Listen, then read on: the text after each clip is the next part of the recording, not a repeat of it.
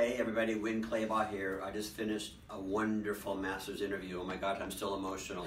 With this incredible woman, Lindsay Dickhout, who your whole message. First of all, she's a very successful mom, successful business owner, successful wife, wonderful friend. We know each other as being room parents at our daughters' schools.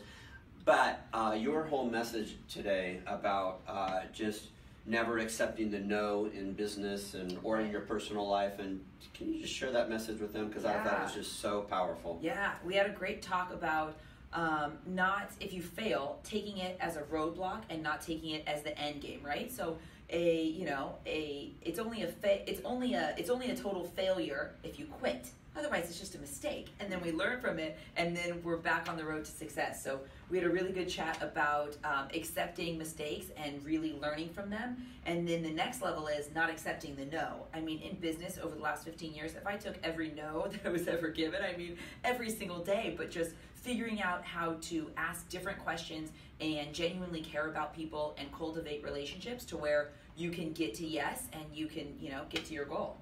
See, the woman can talk. You're going to love this interview. Thanks, everybody.